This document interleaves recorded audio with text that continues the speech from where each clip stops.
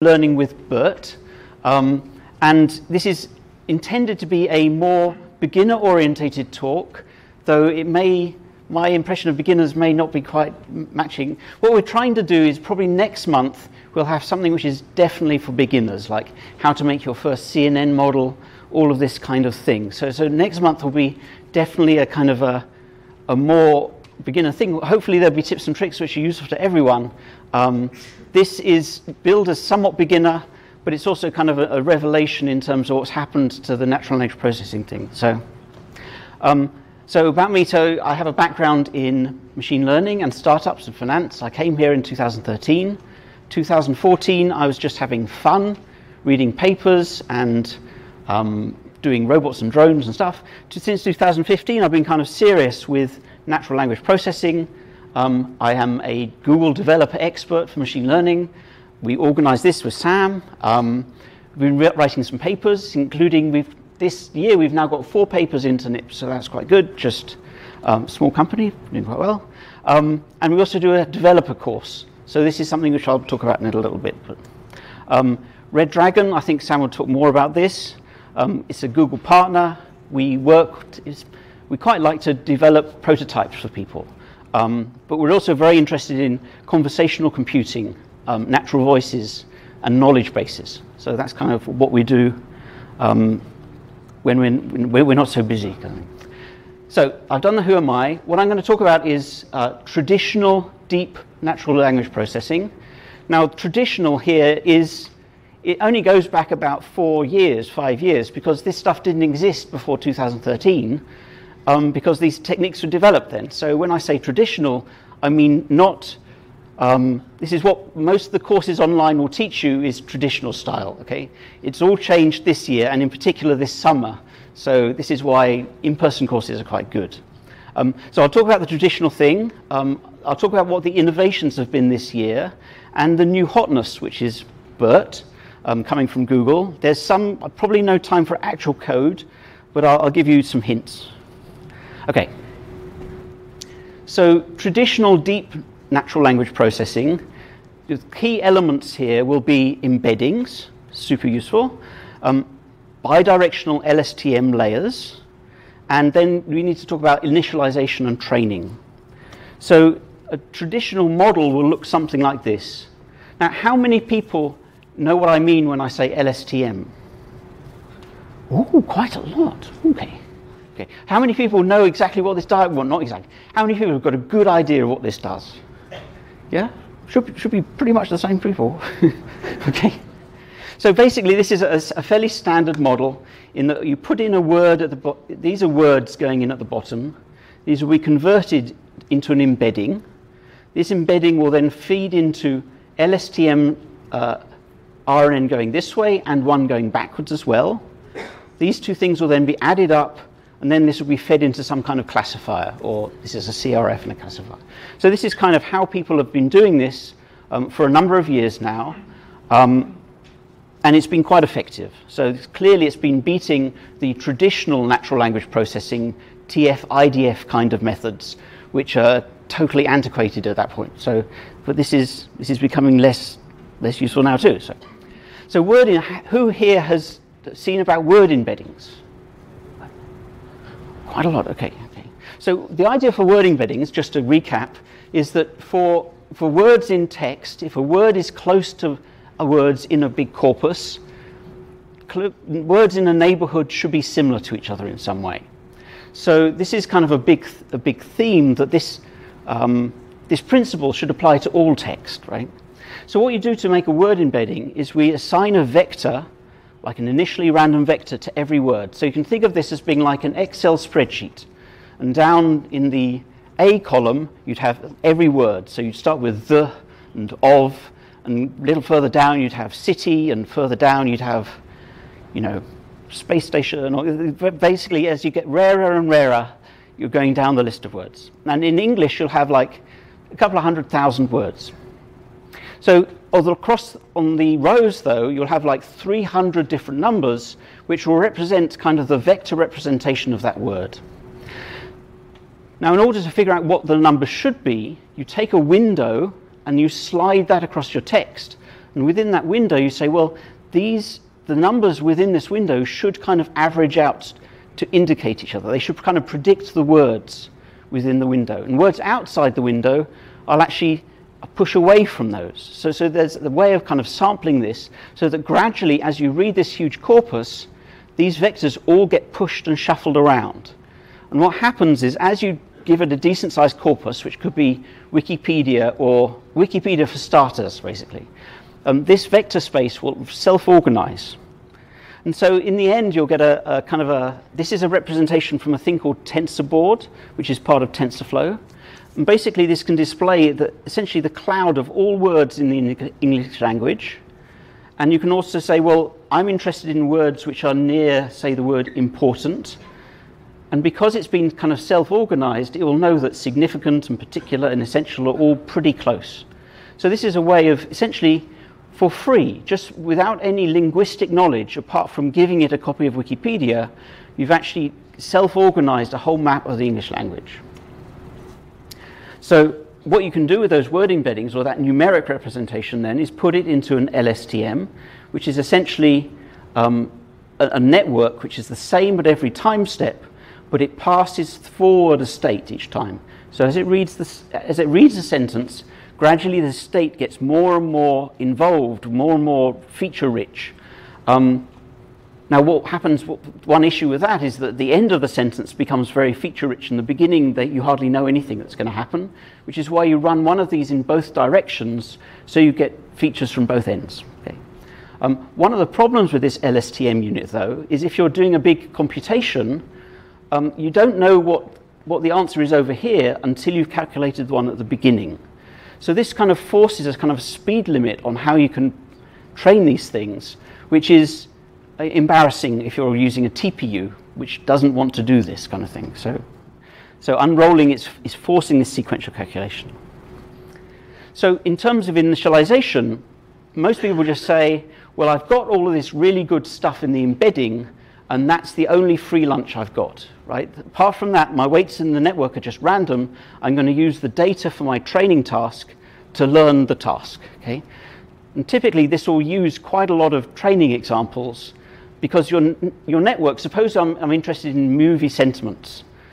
If I'm just give it a collection of words, it may have a good embedding for each of these words, but it doesn't know about the syntax of a sentence, it doesn't know about how things connect together. Basically, you have to teach your examples of sentiment, have to teach it the semantics of the English language from the beginning. So needs probably a lot of training examples.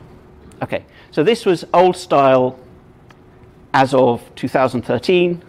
Let's talk about the innovations. So there are several things which have come together, and I'm going to talk about each one of these.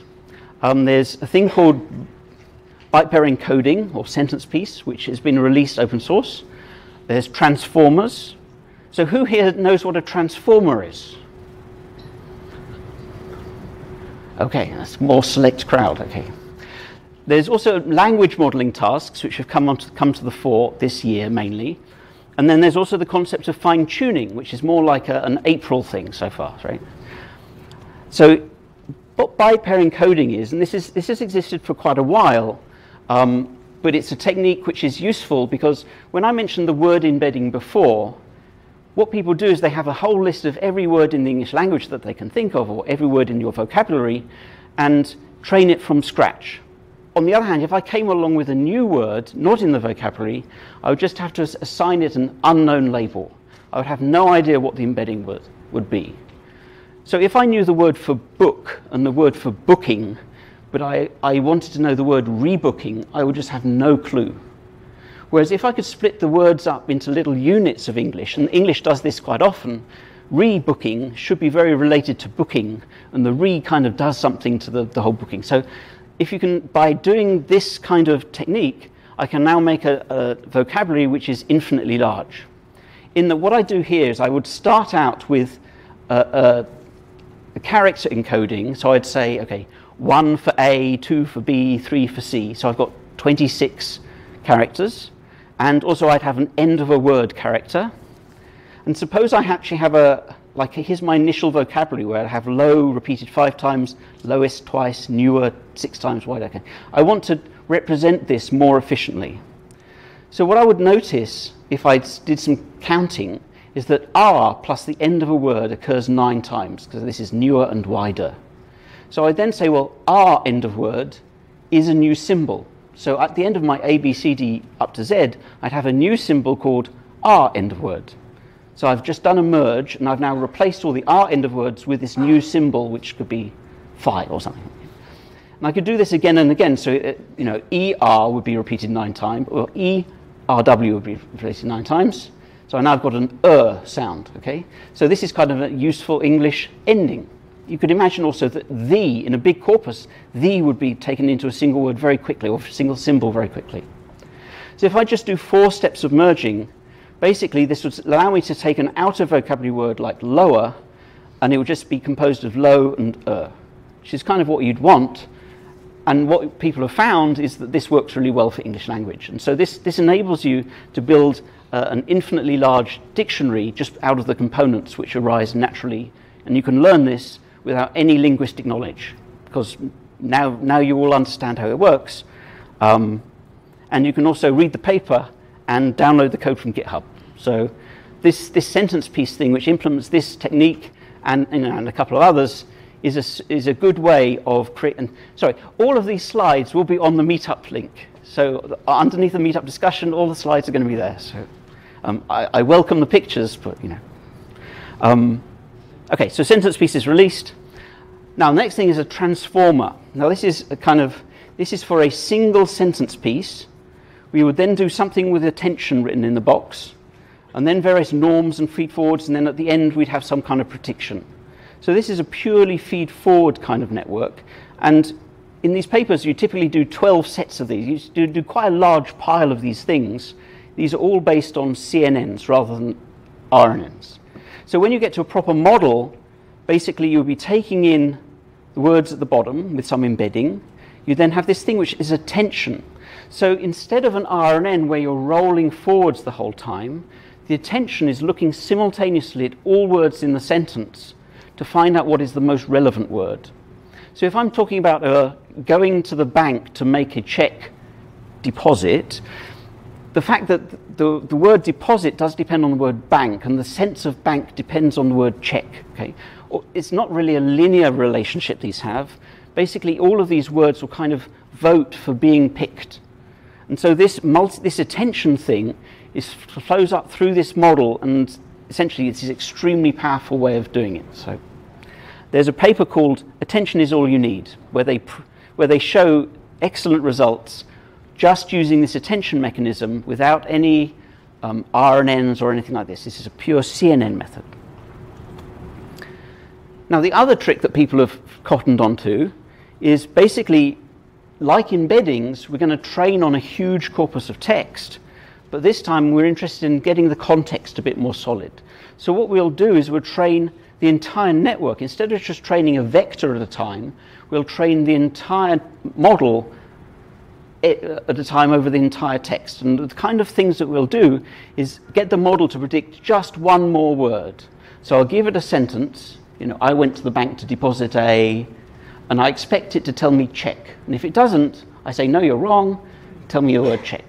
And then I say, then what's the next word? It's probably full stop. Next word is otherwise I might run out of money. Or so basically there'll be a whole set of things you might say after this, and a whole lot of words you would not say.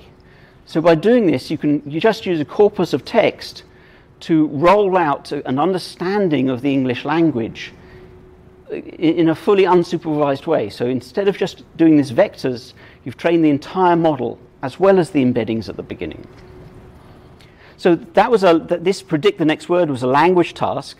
There's another one called a close task, where basically you take a sentence and you start deleting words, say fill in the blanks.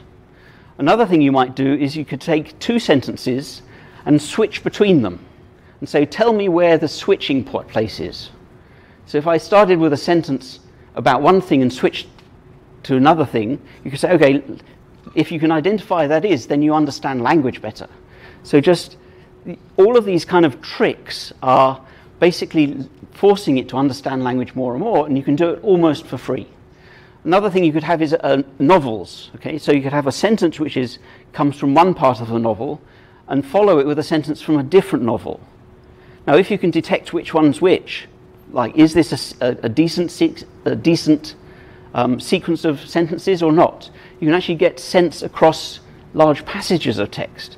So these things can be trained almost for free in terms of linguistic knowledge. It's kind of obvious that this is a thing, but people weren't doing this quite a while ago, or a year ago, people weren't playing this game so much. So another thing which came along, and this is partly due to fast.ai, them hassling these models, is you can take a model which is pre-trained on a large corpus, which would be the language model, for a predict the next word kind of model. And then if I've got to say I want to do movie sentiment, I would take a whole bunch of movie reviews, but even if I didn't know whether they were good or bad, I'd just take as many reviews as I could find anywhere, and then just train the language model to understand movie review language more. So I'm not telling it good or bad yet, I just want it to understand what people say about movies. And then at the very last moment, I say, okay, I've got 100 movie review examples, learn to say good or bad in response to each one. Now this approach can work much better than the previous approach, which is trained from scratch, where you might need 10,000 movie reviews because you've got to learn a lot of the movie review language simultaneously. Here, these models have got a very good measure of the English language. Now you're just trying to train it on just the fine-tune the last little bit. So this is a super effective technique, and this is why these things are getting very good. So in terms of recent progress, we've got in February 2018, we've got a thing called Elmo. UlmFit came in May 2018. OpenAI came up with this transformer model in June 2018. And now the new hotness is BERT, right? Now BERT is clearly the successor to Elmo, though I don't think they mention that, right? So this was done in October, so this is fairly new. And so what you do with BERT, so basically this is one of these models, full of transformers. You do the sentence piece thing at the beginning, you have this whole transformer thing, and then basically we need to train it to do lots of different tasks. So one of the tasks could be this, which is what's called squad. So basically, to do the squad thing is I ask a question, and then, I have a question and I need a response. And so basically the question will be, when was the beginning of World War II? And then I'd give it the Wikipedia article about World War II, and I would know the extent of where the answer was in terms of words. And so the answer for squad is, tell me what the start word and the end word. And so in order to train this task, basically you put in the question, have a separator, put in the passage, and then just force it to tell you, I'm a start and I'm an end. So basically all of these kind of common language tasks can be forced into the same model. So rather than build special models for every different task, you can kind of say, I want this to perform in this way, and just use a standard model. And this is way too small, but basically, I would encourage people who are interested to read the BERT paper, because it's actually quite well written and it lays it out nicely. So basically you've got the previous state of the arts at the top, and then, so you've also heard about the BiLSTM thing here. This is the OpenAI thing. Basically these scores are very much higher than they used to be. People were slowly climbing up. So if we look back in history, we'd have had the old approaches, which would have been scoring, say 50. When you got to the deep learning stuff, it would have jumped to 60. Now people are clawing their way up, and now we're at 70. I mean, that's the kind of the impression to get to. So this BERT performance suddenly has been a sea change. This year, these states of the arts have been beaten by wide margins as we go through the year. So what's nice is that BERT has got working code on GitHub. Okay, it's Apache 2 licensed, so anyone can use this wherever you are. They have scripts to produce all the results in the paper. They've released pre-trained models, both regular sized and large sized. So large is really for the TPU people. Regular, you need kind of like a 12 gig GPU to use this thing. So this is not a light model. And they've also released, in both regular and large, English language model, a multi-language model which does 102 languages simultaneously, and Chinese. So there's kind of, they've been hard at work with their TPU pods, and they've pre-trained all this stuff. We know that how much it costs to produce one of these models. It's a very large amount of money. On the other hand, to fine-tune one of these, the fine-tuning can take place in under an hour or 5 minutes, depending on the size of your task. So the fine-tuning stage can be very fast compared to running this and building this thing initially on Google-sized data. The other nice thing is they've got a ready-to-run Colab. So I won't do it now, but you can click on this and get, just a minute, you get a whole thing with how to run this thing on the cloud TPU. Oh, this is a machine which has got TPUs already. This is all for free. So Colab has got TPUs for free, or a TPU for free. You can just run this and have a play with it. So that's kind of interesting when it works. Oh, so let me. So if you've got a problem, the old way of doing this was you build your model, you take a glove embedding, which is kind of one of the freely available models, freely available embeddings on the internet. You train it up, you need lots of data. The new method is you take a pre-trained BERT kind of model, you'd fine-tune it on all the unlabeled data you could ever find. Maybe it's emails, you dump in your Gmail or whatever, and then you put in the few emails that you care about. You need far fewer of these than you would in a regular model. You don't need as much data, and you should expect better results. So, as a wrap-up, BERT is kind of the latest innovation in this kind of NLP trend, which has only been taking place kind of this year. It's like beaten all the state-of-the-art performance benchmarks. It's fully released with all the results just out in the open as code should be. And people are describing this as kind of the ImageNet moment for NLP. In as much as for ImageNet, people trained the 1,000 class image models until they were better than humans, basically. But what people didn't realize or didn't pick up on so quickly was that the transfer learning of these models, once you have a superb ImageNet model, you can then use that to recognize images of mammograms, of all sorts of different things. You've built a very good image vision model, even though you've trained it on dogs mainly. You've got an excellent model which can be applied to lots of tasks, and it's all released for free, and so this is kind of the very similar kind of moment. Okay, so that's my talk. I will have questions in a little bit. Oh, I will do a couple of adverts though, because I'm that guy. So you've already found the Deep Learning Meetup group, because you're here. We'll have the next one in December, here probably. Typical content, so we do talks for people starting out. Hopefully if you're a beginner, you found something interesting in what I said. But next month in particular, we're going to focus on having something good. Something from the bleeding edge. This is fairly bleeding edge as well, so because it's quite new.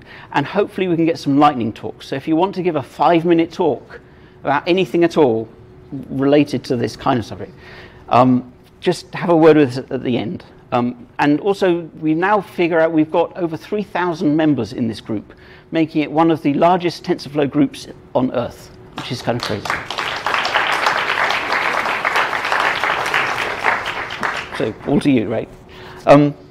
So, Sam and I run deep learning workshops. So, we call these Jumpstart workshops.